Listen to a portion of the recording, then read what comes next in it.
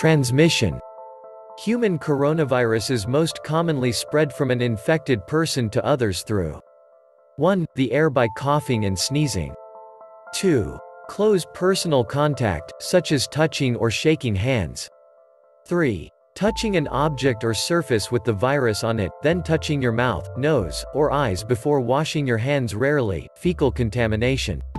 In the United States, people usually get infected with common human coronaviruses in the fall and winter. However, you can get infected at any time of the year. Most people will get infected with one or more of the common human coronaviruses in their lifetime. Young children are most likely to get infected. However, people can have multiple infections in their lifetime. There are currently no vaccines available to protect you against human coronavirus infection. Prevention. You may be able to reduce your risk of infection by doing the following. 1.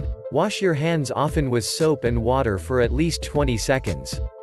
2. Avoid touching your eyes, nose, or mouth with unwashed hands.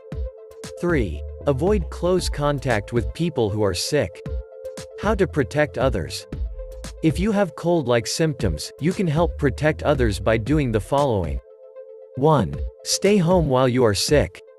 2. Avoid close contact with others.